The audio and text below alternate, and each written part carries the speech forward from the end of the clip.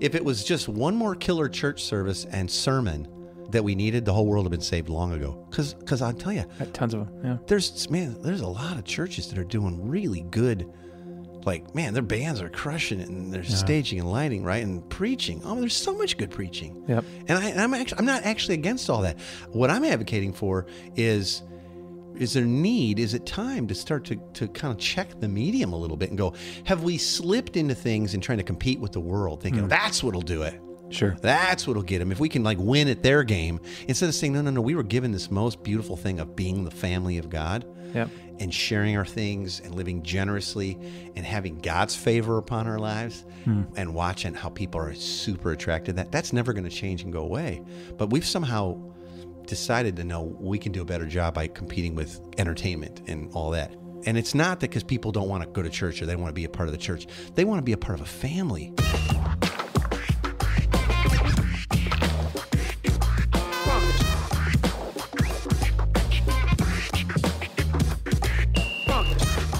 Welcome to the Everyday Disciple Podcast, where you'll learn how to live with greater intentionality and an integrated faith that naturally fits into every area of life. In other words, discipleship as a lifestyle. This is the stuff your parents, pastors, and seminary professors probably forgot to tell you. And now, here's your host, Caesar Kalinowski. Hey, good to be with you again. I sure hope you're enjoying this podcast as much as I love doing it for y'all. It's the best. I look forward to it every week. I really do. That's why we've been doing it for over 7 years. Haven't missed a Monday yet. Hey, and here's a heads-up reminder. Did you listen to the episode, a few episodes back, on being a good neighbor this summer and really getting set up to make this summer a great time for mission and discipleship? If you didn't, go back and hear that, just a few episodes back. Now, if you did hear it, did you put some of those ideas into motion? I hope so. Things are heating up, and you've got a great opportunity right now. And you know what else you've got a great opportunity to do? And that's share this podcast. Would you just take a moment right now and text somebody or post it on your Facebook or your Instagram and just share the podcast, either the episode that you're listening to or one that really affected you? Maybe put it in your church Facebook group or share it out, put it in the Sunday flyer or whatever you use there. But that's how people can learn about this and we can share the love. Okay, would you mind doing that? And also, I want to just thank our sponsor, Misled Publishing, and invite you to check out their resources as you start thinking of the year ahead and what your groups, your small groups, your mission communities are going to do. You'll definitely want to go over to misledpublishing.com, check out the resources they offer there, either for your own heart to get ready and maybe for leadership, or even some of the primers or different tools you can use in community altogether. Okay, now I want to get to our topic today. Heath and I had a great discussion about how people perceive what our gospel is based on how it's presented, and especially as it has to do with our Sunday morning services. Have you ever wondered what your average person, maybe someone who's not grown up in the church, but they roll into a Sunday service, Sunday morning, what would they think Jesus and the gospel's all about based on what they see, hear, and experience? There's all kinds of cues and different things going on. What would your friends think that Jesus is all about if they visited just your Sunday church service? Is the way you're often doing church really communicating what you think it is? Now, please, please, please, do not think that just because we're critiquing the medium here a little bit, that we're anti-church services or gathering together as a large family. That's not true at all.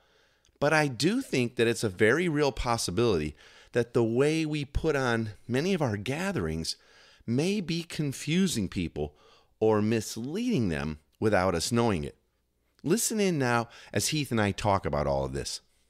If someone just kind of walked into your church, first time, like they just out of the blue, and they're like, "Man, I got to know God, and I got to get something sorted out in my life, and something, everything's wrong and screwed up, or I'm ruining my life." Like, what are they going to think we're about? That's a good question, right? And to cards on the table, and most listeners know, you're not currently working in a church. You have had history working in large churches. I worked at a large church in the area, and so we know. I still sit in plenty of church services. Yeah, absolutely. I mean, part of the church, right? Yeah. But I'm not leading one. Yeah. Used to work at a mega church Yep. as part of the whole production staff and team. Yeah, That's an interesting word. And learned a lot. Yeah, that was. So do you think that the way that we're currently doing church, or the way that we often do church, really communicates what we think it is communicating, especially to visitors or folks just wanting to kind of check things out? Well, I don't think it is. I mean, I think we'd be surprised. I think if we were to just, exit poll, or exit interview, like what's going on there. Let me go into some detail of some things. Okay. Let me get a little psychology behind some of how we perceive things and how we perceive communication and all that. Sure. There's a question I want to ask. Is the form in which we receive a message as important as the message itself? Okay, makes sense? In other words, if going to church and all kinds of different services and different denominations and different traditions, if that's all just like preference, and historical stuff and tradition and all, back to the question, is the form, though, in which we receive a message as important as the message itself? Okay, so there's this guy, philosopher and author, Marshall McLuhan, and he argued that throughout history, what has been communicated is at times less important than the specific medium through which we communicate that message. Okay. Now, I'm probably tipping my hand to folks listening today. So the technology, the choices and methods that transfer or transmit the message changes us, and it changes culture, and it changes those who receive it, and even more. So as someone, like I said, who I used to work for and help lead, large attractional church, and I was head of their production for their Sunday services. This maxim that McLuhan, proposes, it's always intrigued me. And in my gut, I think he's absolutely correct. The medium is very much, if not more so, the message. And some of our listeners might have heard that the medium is the message. Sure. I really think the guy's onto it. I think he's right. The medium is very much, if not more so, the message. And I've often wondered what your average person or someone who's not grown up in the church, where they kind of can do a little bit of filtering and a little bit of translation, they roll into a service on Sunday morning. What would they think that Jesus and the gospel is all about based on what they see and they hear and they experience, meaning the medium? Yeah. Like, what would they think based on what they see, hear, and experience? Man, that is really fascinating. So let's talk for the people that are maybe having a hard time right now grasping some of this, right? Maybe we can talk through some practical and familiar practices that we do and how it might be actually communicating a mixed message. Okay. So this is a bit of a caricature, but not so much, okay? Sure. So think about it from a person's perspective. They're walking into, I'm going to say, your average church service. And I know there's a lot of differences. Sure. But what we've all grown up in and what most churches aspire to, pretty similar stuff, right? So you walk in, you're greeted by a person. They're usually wearing a special badge of some sort. They hand you a program. They direct you to your seat. Okay. Think about it. A badge, program, directions. What does that medium communicate? Okay. Then once you're seated, the service begins. Lights, camera, action. Right. The band kicks it in. An MC of some sort kind of tells us what we're going to experience today. And we're led through 3 or 4 songs that most people would not know from their normal life. Sure. It's not like, wow, that's that new U2 song, or that's that new, Coldplay, So they're gonna be led through some songs with words on a screen. That's not, like you do in all of life. Never. Right. You know what I mean? And by a professional band, on microphones, and they're using amplifiers, all pretty polished up. You can tell it's very rehearsed. It's all well lit. And so is Christianity a well-crafted and timed out production? Is Jesus going to walk out on stage soon? That'd be cool. Yeah. Like, maybe this is all because he's showing up, in the flesh. Well, not Jesus himself. Okay, whoops. I wish. But someone special comes out, and they then talk for like 30 to 45 or 60 minutes. And this is, if I'm just like watching, I'm going, this must be an important person. The light is shining right on him from the balcony the entire time. And this is apparently pretty important stuff he's talking about, because everyone in the room is sitting in silence listening. Yeah. And a lot of them are just cranking out the notes. They're just taking copious notes. Sure. Okay. So a few more songs at the end, some announcements about programs you can sign up for. Usually a nominal cost is associated with some of those. And then an opportunity to give your money to those who are putting on the production. And they tell the guests not to worry about this part, but, this whole thing has got to be pretty expensive, you're thinking, to pull it off every week. Sure. Wait a minute. some of these churches run this thing multiple times every weekend. They must be tired. These people, these poor people running this. Are they all getting paid? And now that it's over, pretty much everyone else sitting in the seats with us, they just rush out the door, back to their cars and normal lives, I guess. Now, like I said, that's a bit of a caricature. Sure. But unfortunately, it's pretty accurate in most cases. Yeah. Would you say? Absolutely. Right? So think about it. The medium. Here's the medium. In other words, like what was used to get across this amazing message of Christ? Assigned greeters, programs, road seating, staging, props, lighting, sound, a few special people doing most of the communication, little to no personal interaction or participation. So then what's the message that might be being received there? Jesus, the church, and Christianity must be a rehearsed production that is crafted by a few to show the many how to live or what to think. Or maybe it's not even that far. It's just somewhat cheesy entertainment or something. You're our guest, and there's no obligation. Sure. Right? Super welcoming like that way. And when I contrast that to what I read about the original followers of Jesus in the early church, Sure. I got to be honest, I'm pretty awestruck by the contrast, bro. Yeah. So how do our churches look different than the way Jesus was doing things, and even Acts? And I mean, am I going too far here? Or what I described there, is that pretty accurate? yeah, I think you're absolutely, I mean, either up it a few steps or, downgraded a few steps as far as production value, but... Yeah. And that's, I think, one of my issues with, like, it doesn't feel very local as well. Like most churches are singing the same songs. They're all getting their artwork from the same website down in California. And I mean, I could be in Chicago or Florida or Alaska or Toronto or Southern California and not know any difference because there's no uniqueness to the feel, There again, coming back to that snap line, that sort of level of, is the medium the message? There's in the ways we're communicating. And all of that, even if it's like we go, well, that's kind of how it is. And I don't know if that's how people perceive it. Sure. Like what you just asked is really important, Heath. Like, let's compare and contrast it to, like, what was the early church's medium? Because let's just say we have the same message, or we want to have the same message, right? Sure. So Acts 2 verses 42 to 47 say this. They go, so this is how there's a little picture of what the early church was doing. Sure. Okay. So this is their medium. They devoted themselves to the apostles' teaching and to fellowship. That means hanging out together. Okay.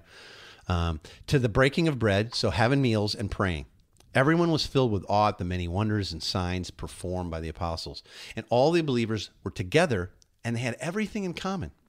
They sold the properties and possessions to give to anyone who had need. And every day they continued to meet together in the temple courts, which was kind of like at the mall or outside a store, or where they did their daily business. Sure. They broke bread in homes, meaning they had meals in homes, and they ate together with glad and sincere hearts, praising God and enjoying the favor of all the people. In other words, people didn't think they were jerks for living this way, generously sharing meals. They weren't hated for that or excluded.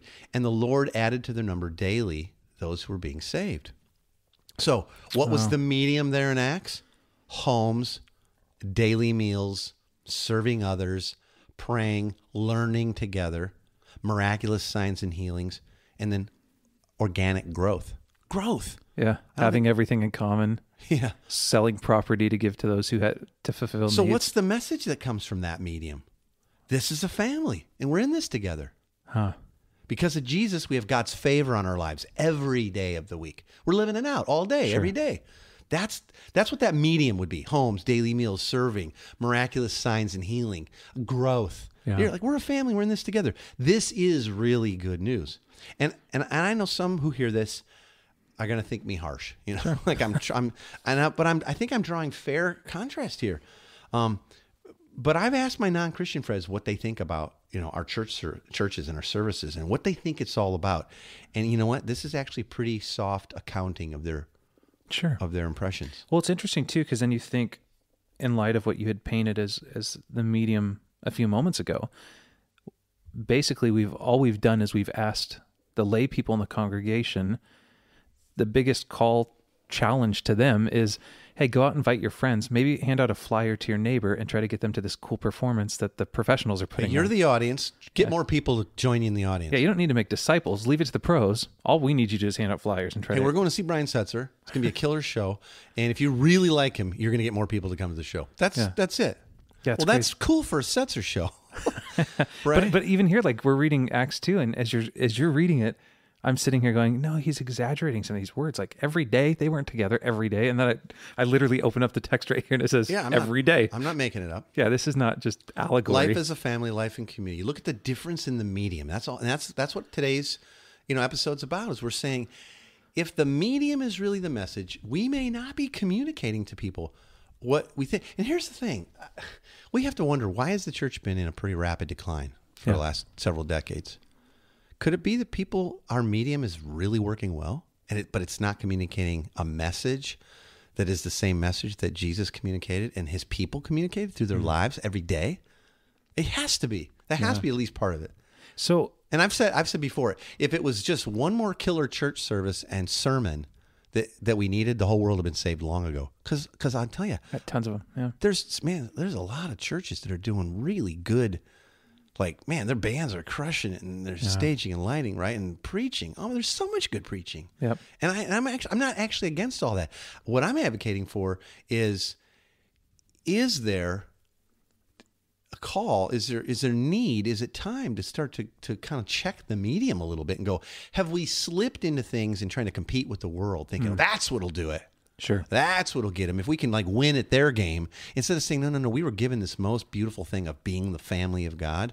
Yep. And sharing our things and living generously and having God's favor upon our lives and watching how people are super attracted to that. That's never going to change and go away. But we've somehow decided to know we can do a better job by competing with like entertainment and all that. And I'll be honest with you, man. Yeah. Like I said, there's some pretty slick productions out there, but I've never been to a church service that kicked it as hard as when we saw Setzer last week. No way. Never. Not even close. The whole vibe of it. You know what I mean? The whole thing was just like, whoa. Yeah. You know what I mean? You could never. And then let's pull it off completely uniquely every week. Impossible. So I don't think we're impressing anybody. I think, and it's not that because people don't want to, quote, go to church or they want to be a part of the church. They want to be a part of a family. Sure. And I think we get to get back to that. I really do. What a question. So please, again, I just have to say it to our listeners. I'm not advocating don't go to church services and don't invite people to your churches. I'm advocating for check out, is the medium the message and what you're showing and what people are experiencing, is it communicating what you think it is? Yeah. That's what I'm saying here. So a question for you is, what would you say to people? Because I've heard even in my life, people that go, Acts 2 it was a honeymoon stage of the church, or it was the initial kickoff that the church needed to be. I don't have schedules to meet every day. That's not really for us in the here and now. You think that still applies to us at the church? That's ridiculous. That's just ridiculous. If you look at the whole story of Scripture from Genesis forward all the way through the history of Israel, then up through not only including Acts, but even what was being addressed in the epistles through Acts, that wasn't a honeymoon period. If it was a honeymoon period that lasted for decades and decades and decades. You know what I mean? Yeah. This is. Well, no, I mean, just in the New Testament, it was decades and decades. If you look from Genesis forward up through all the epistles being written and all that, you're talking thousands and thousands a year of God revealing himself through a family narrative. A father who sends a son to take a bride and have many brothers and sisters and offspring to fill the world with his glory. That wasn't a honeymoon period. It was the consummation of what God always intended his people to be like. And there's only about 1 billion verses where he says that exact same thing to Israel. And the consummation of the church was the beginning of a people who now, forgiven and indwelt by God's Spirit, could actually live that out and become the family that God always desired and created us to be, and then offer that to a really others, needy world who was created for that same thing. So how would you encourage church staff to work towards correcting some of these issues? Like, how do we find more clarity and alignment between the message and the medium? Okay, so this is I'll probably pop the top off of something that could be a longer discussion. Sure. But, I always wish that there was in the New Testament, I really wish that we would have just a list. Hey, you know what? It really is. This is what you do. You do 3 songs at the front of the service. Sure. And you do some announcements, and then you preach a little, and you do a couple more tunes, and you take the offering. You know, I wish it was just laid out. We could go, well, there it is. Yeah. You know? Be nice. But I think we actually did get that in many ways. And you can look at it Old Testament all the way again, like I said, from Genesis sort of forward. I think that what we see is that when the people of God have gathered, both Old Testament and, you know, Jesus and his disciples, and then seeing how they replicated his life through the book of Acts and all the epistles and all that, is what we see is we see that what they did, what they experienced, and what they offered was both a reminder and a demonstration of who God is and what he's like, and how we now get to live every day, all year, or all week, all year. Okay. So a reminder and a demonstration. So think about it. Go back with me. In the law, God mandated to Israel a series of festivals and feasts and things throughout the year. Okay, it was part of the law. This is how you're to live. Okay, and every one of them was both a reminder and a demonstration. It was a reminder of who God was and how he provided for them. So let's just pick one, like the Feast of First Fruits. They would bring to God first fruits as an offering, but then they'd throw this giant party and pretty much eat it all up, right? You know, drink the wine and all that. And so it was a reminder that God is generous and God's a provider God. He's a good dad. And it was a demonstration that it's not only once a week, but we can live our lives generously all week and all year. Okay. Because this is our same dad. It's not going to go away. This is a reminder of who he is to us, and it's a demonstration of how we get to live all year, and it's a reminder and demonstration to a watching world. This is who dad's like. And you can go through every single one of the feasts, and they all follow this pattern of a reminder and a demonstration. Yeah. Okay? Now, let's jump ahead to Jesus with his disciples. Okay. You know, just pinnacle gathering with his 12 was the Last Supper. I mean, he was with them a lot. It was always in the same medium I said earlier that Acts had. In homes, out in marketplaces, out in the temple courts, breaking bread, right? Yeah, right? absolutely. But the pinnacle one had to be the Last Supper. Jesus pulls it all together around a meal, a traditional, classic, historical meal of Passover. And he says to him, he takes the bread and he thanks Dad for it, thanks the Father for it. And he takes wine in another point in the meal and he thanks God for it. And he says, like, whenever you eat together, do this, like there's eat and drink, in remembrance of me. There's that reminder, part of the reminder and demonstration, right? And then it was a demonstration. This is my body. It's going to be broken for you. In other words, I'm laying my life down for you. It's a demonstration of his love and how we now get to live, right? Yeah, it's cool. And this is my blood poured out. I'm pouring out my life that you would have life. That meal amazing. was a reminder and a demonstration. And then he says, do this, In remembrance of me. In remembrance of me. So, I mean, I'm not making this up. Now, let's jump ahead to Acts, right? Okay. What were they doing? We just read it in Acts. What were they doing? And what was the primary way the early church gathered? If you don't know it, I mean, I'm not a church historian, but many of our listeners know this. Church services and church gatherings were always around a meal. Right. And they were primarily gathered around communion together. That was really why they got together. They took Jesus' words seriously, and they took his reminder and his demonstration of how they got to live. And it says they did this every day together. Yeah. They remembered it, through meals, right? And so they lived out this reminder and a demonstration, a reminder of who God is, what he's done, what's true of us now because of that, and then a demonstration of how we get to live. And it becomes this demonstration to others too.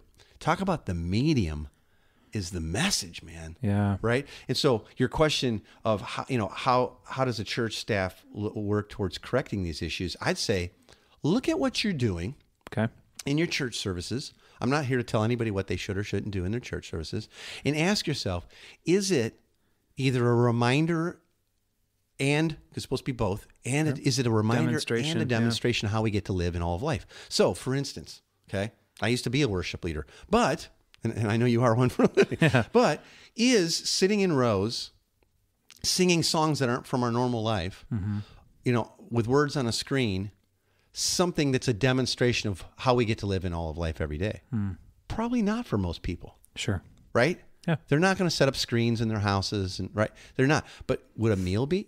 So there's all kinds of things. I'm not going to, but take all the things that you do as a church, as a church community, and not just on Sundays, programming throughout the week, summer programming, Sure. men's and women's ministries, and ask yourself, is it a reminder of who God is and what he's done for us?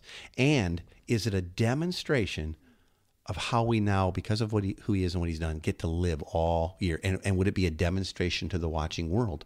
Huh. And I know some people say, well, when we sing and we worship God, that's a reminder of his glory, and that's a demonstration that we believe it. Yeah, sort of. In all of life, we should worship God. Yes, but you see what I'm saying? Yeah. And I'm not, like I said, I'm not here to point out or try to tell everybody you should or shouldn't do this. I don't think so. And traditions we have are important. They're not as important as Scripture. Sure. They are important. They bring meaning to us. But again, if the medium is the message, if the way we're delivering this amazing good news does have bearing, if not prominence, Sure. in how people receive the message and what we're actually trying to communicate about God and about Jesus and his life and now our life because of him, it does affect it, then I think we need to ask these questions. Yeah. So what would you say are some steps moving forward, or maybe even some guideposts, if you will, that will allow us to make sure that once we start making some of these corrections that we're actually staying on track? Well, I mean, back to the reminder and demonstration discussion. Have that discussion as a staff and team, if you dare. Yeah. We do a lot of training around Sure. the country and around the world on this, and I have this discussion with people. I go, and what kind of things in your church would you say right now we're doing? And I believe they definitely are a reminder and a demonstration, because not everything is not. I'm not saying that.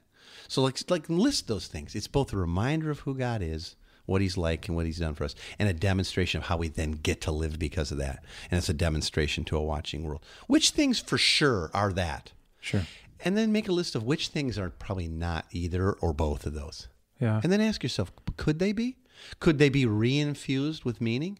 Yeah. Maybe we should not be doing them, really. Maybe we're just purely doing them because we've always done it. And it has nothing to do with Jesus or his life or the way his people, the disciples, the early church lived.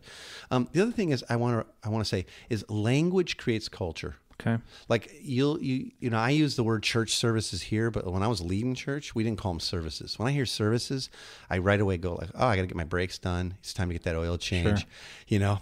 It's like they're a family reunion. It's a family gathering. Calling people calling the building the church. Bad. We've talked about that before on the show. I've even done that with like the words like call to worship. Like now's when you start worshiping and you'll end it when the service is over. It's like, I have a friend that he had to. I mean, there again was tradition. He had to stand up and say, okay, exactly like this. All rise for the giving of the benediction.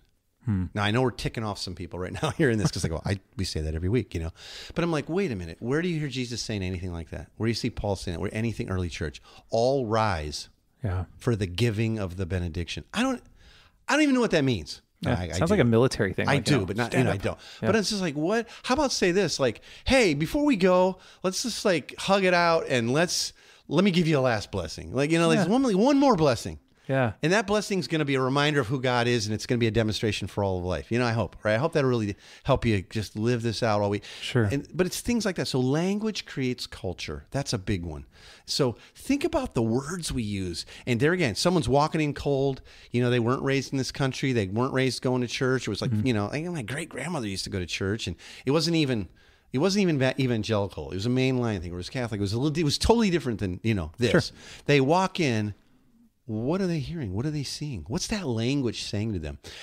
This is the church. It's a building, or is the church the show, or is the church people? And are these people a family? And then are we a family of sent ones? Are we missionaries? Sure. Sent to serve all?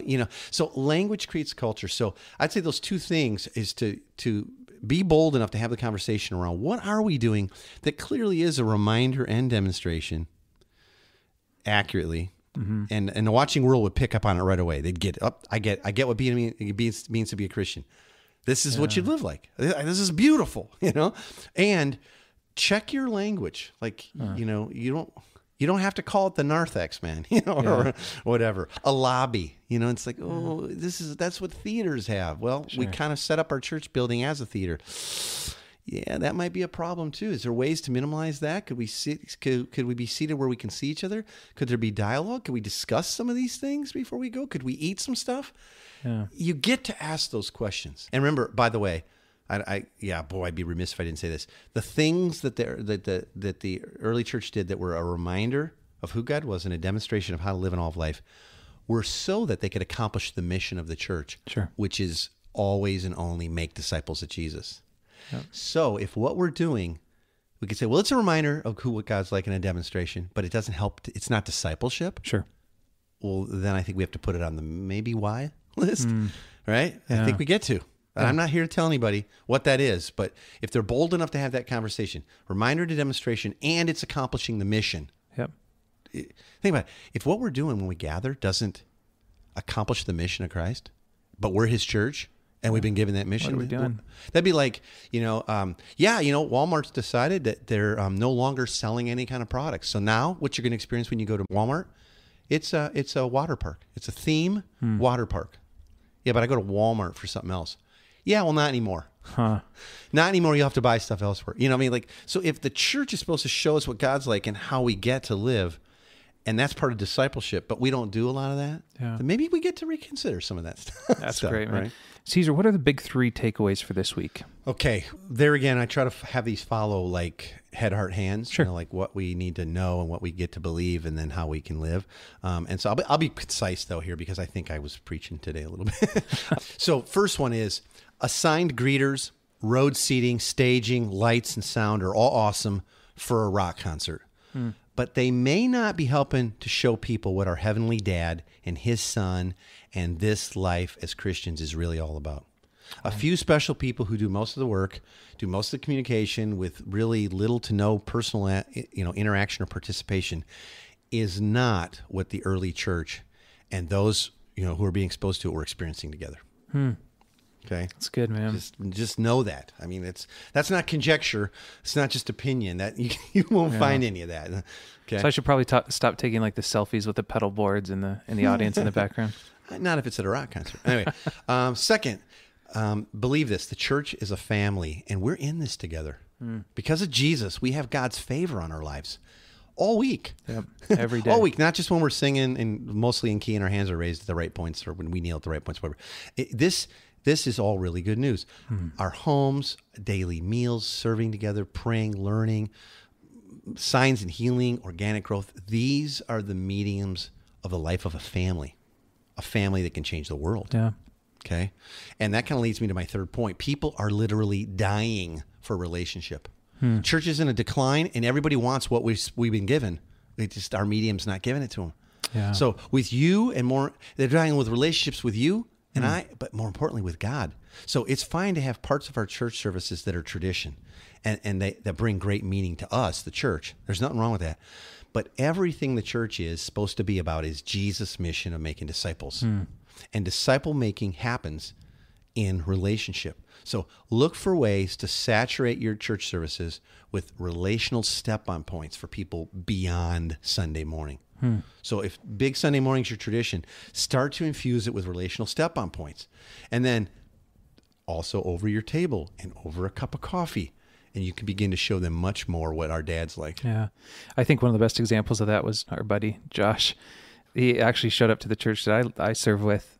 And it was like his first week. And he was going in, engaging with people. And he invited them over to the house for a Sounders game that afternoon. It's like, hey. Bing, right away. Yeah, like you're new here. This is my first week too. You want to come over to my house and watch a game tonight? And it's so along with this week's Big 3, when people download it, I'm going to go ahead and put a link in there too for 10. We have this like assessment that's called 10 benchmarks of a healthy missional church. Yeah, it's an assessment. It's great, like a church can take, and this assessment will help you kind of reorder and refocus your church's efforts toward true missional growth as well, and increased incarnational presence in your neighborhood or city. So we'll go ahead and we'll give you the Big 3, and I'll throw in the 10 benchmarks assessment, okay? Yeah, but you got to download the Big 3 to get that tool, correct? That's right. And as always, you can get a printable PDF of this week's Big 3 as a free download by going to everydaydisciple.com/Big 3. That's everydaydisciple.com/Big 3. Also, if you're interested in learning a full framework for discipleship and mission, and you'd like someone to walk alongside and show you all that, coach you in that, encourage you, bring some accountability to setting all this up and really starting to live this way, I would love to help you. I'd like to get together, tell you a little bit about our coaching, maybe hop on a Zoom call or something like that. Just go over to everydaydisciple.com/coaching. You can learn more about that. And you can also fill out a little mini form that'll contact me, and we can set up a time that we can talk. All right? Well, time is up for today.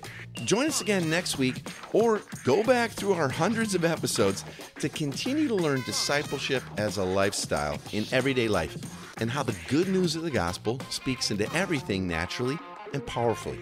I'll talk to you soon. Thanks for joining us today. For more information on this show and to get loads of free discipleship resources, visit everydaydisciple.com. And remember, you really can live with the spiritual freedom and relational peace that Jesus promised every day.